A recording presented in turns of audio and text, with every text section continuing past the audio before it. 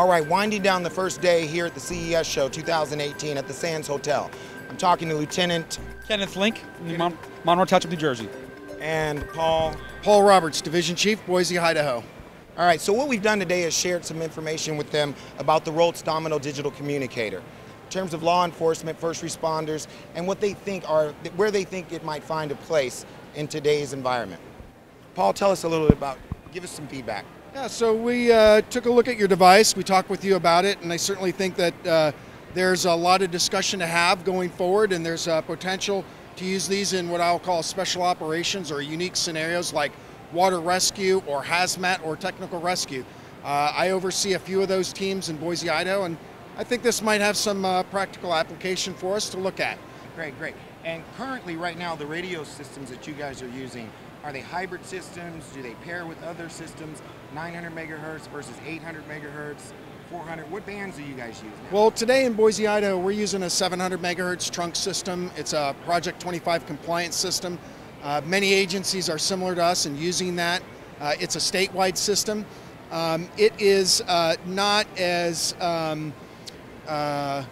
say, user-friendly as a conventional world where any radio can get on it. Very specific authorizations have to be provided to allow that radio on the trunk communication system. Okay. That's what we're using in Boise, Idaho.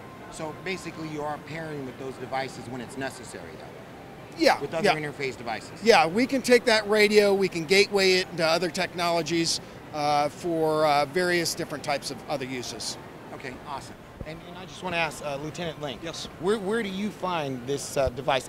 What kind of uses do you think you'd find for this? I see it used extensively in the urban search and rescue environment, where you have large search teams deploying to building collapses, natural man-made disasters, as well as I think you have a niche there for some law enforcement applications where some surveillance, some undercover work, clandestine type things where plainclothes officers, agents are involved in their type of work where they need to have that communication concealed. And what we talked about earlier, it was appealing that you could interface into things such as, earbud type things, and that application, to me, law enforcement would be very happy to see that. Great, great, great. So Paul, I've got another question for you. Out of the box today, do you see a possibility for this working in any of your groups, with any of the groups that you deploy? Yeah, I think that we could have some discussions using this device with our hazmat team, maybe even our technical rescue team. I would hesitate to say with our water rescue dive team because it's not waterproof, right, but certainly technical rescue hazmat, I think there's some opportunities for us to have some discussion in the future. Right. So in terms of deploying these teams, okay, how many guys in a hazmat team? We can run 6 to 12 people on a hazmat team. Really depends on the size and the complexity of that incident. But on shift, we have about 10 to 15 people per shift. So it is important for those individuals to speak to one another or to speak with someone off-site, or both? Both. We would have a core group of people talking collectively together, and then maybe one person from that group speaking to a larger or a greater network of people that may be much further away, miles to even maybe in another part of the country. Okay, right. All right, great. And again, you were talking about covert missions. Mm-hmm. So in terms of that, would that be, what type of law enforcement teams would that be? Would that be detective units? I foresee undercover? it in undercover detective units. A lot of your federal agencies may find it appealing because a lot of those federal agencies are doing all that undercover work all the time. So there's plenty of surveillance going on.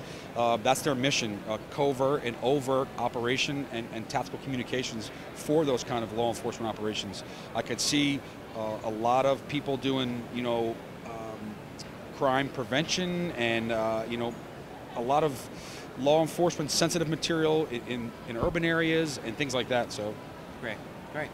Well, you know what? I appreciate both of you guys today. It's been amazing. Paul, thank you very much. For future discussions. Thank you.